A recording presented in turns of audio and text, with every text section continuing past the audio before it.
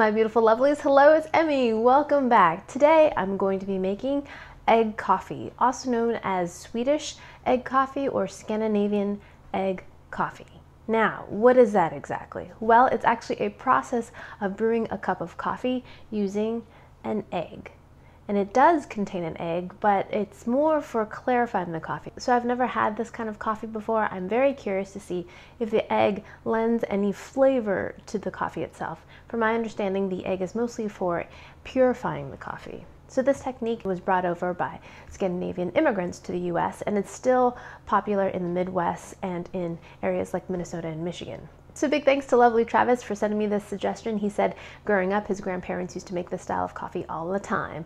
All right, so let's go ahead and make this. So the first thing we're going to need is, of course, some coffee. You don't have to use anything fancy. You can use the stuff that comes in the big tubs. It doesn't matter. I'm just going to use my grinder because this is what we have and grind myself a bunch of coffee. I'm going to grind enough for a couple cups of coffee, but you can use up to 1.5 cups of ground coffee for 1 egg. The egg will clarify that much. So that would be enough to make about 6 cups of coffee. So gotta grind my coffee.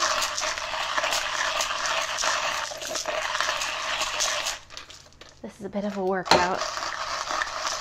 My kids love to do this. Yeah, 1/4 cup of ground coffee. Smells lovely. So in a bowl, we're gonna take our egg, crack it. Now we're gonna put the shell in there too. Crazy. Now we're gonna mush this all up. Some recipes don't call for using the shell, just the egg, but I wanna use the shell. I really wanna see what happens here. So there's the shell, all mushed up in there. Now I'm gonna add my ground coffee and mix this into a paste with a little splash of water as well. And at this point, it looks kind of like brownie batter. Smells amazing though. Just like brownie batter. Now, I'm gonna bring a couple cups of water to a boil. This technique not only is supposed to clarify the coffee, removing a lot of the sediment, but it's also supposed to clarify the taste. It's supposed to remove all traces of bitterness. And it's supposed to have a really kind of nice creamy mouthfeel as well. So it all sounds perfect, right? Waiting for the water to come to a boil.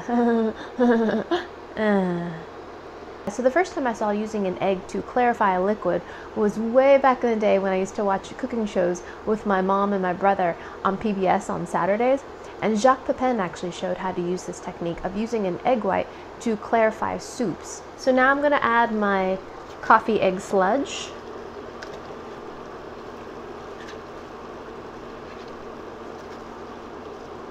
To the water. Smells great. And we're gonna let this simmer for a few minutes, up to 10 minutes. I'm gonna reduce the heat a little bit. Through all the steam, I'll see if I can explain why and how this works. So the albumin, or the white part of the egg, at high temperatures, the proteins break apart or denature. So the egg white proteins, now broken, bind onto the impurities that are in this fluid, which would be all the little coffee sediments and the bitter qualities. And you can see that there's this kind of weird looking mass that's happening here. So crazy. This has been boiling for several minutes now, and I'm going to turn off the heat. I'm just going to decant this so you can see everything better. Look at those chunks. Isn't that bonkers? Look at all that. Whoa. Now I'm going to add some cold ice water. And that's supposed to make all the floaty bits sink to the bottom. So before this gets too cold, let's pour ourselves a cup of coffee. Look at that. Look at the color. It's a lot lighter than a normal cup of coffee. It is kind of an amber, and all the particles are staying at the bottom. Amazing. Look at that. Beautiful. So as you get closer to the bottom, you do start to get chunks. So I'm going to put my filter on there. And this is what's left. All the eggshells, egg pieces, and all the coffee. I usually drink my coffee black. All right, cheers.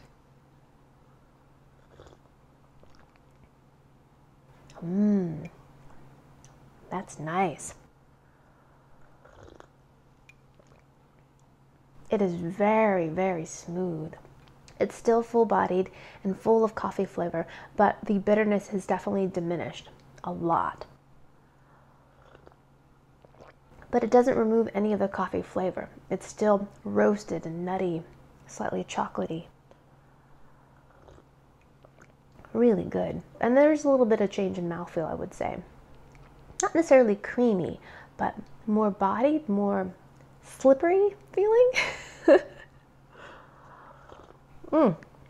It's really good. And if you're like me and you drink your coffee black, I think you'll really, really like this. It's a super smooth cup of coffee. Travis, thank you so much for introducing me to this technique. I think I'm definitely going to add it to my coffee making repertoire, especially if I'm cooking or making coffee for a lot of people. We don't have a coffee maker, we have a French press, but it's more challenging to make pots of coffee for large numbers of people when you only have like a 2-cup French press. So I think this would be a great idea if we're having company. When I was researching this, some people have claimed that this technique adds protein to the cup of coffee, which I'm not really sure of, because isn't that where all the protein is? Isn't that all of the protein? Yeah, I'm not sure how much would actually be in the coffee itself, but at any rate, it's delicious. All right, thank you guys so much for joining me. I hope you guys enjoyed that one. I hope you guys learned something. Please share this video with your friends. Follow me on social media so you can see what videos are coming up next and what I am doing in my life outside of making these videos. And I shall see you in my next one. Toodaloo, take care, bye.